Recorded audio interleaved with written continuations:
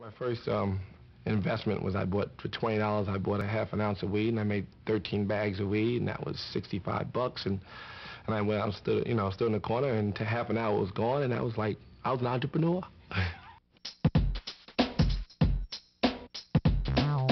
Here's the thing. We do our case study at Harvard Business School every year. By the end, I'll say, well, these guys were really smart because they didn't focus on supermarkets. They flew under the radar of Coke and Pepsi.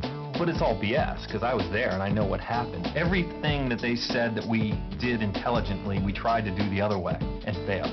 Up until 2 years ago, I couldn't work out the difference between net and gross. So in board meetings, people would go, that's good news, Richard. No, that's bad news, Richard. My favorite television show was Young and the Restless. She was watching that when I was a little kid, and I think she still watches it today. But since they got some new writers in there, they're messing the whole thing up.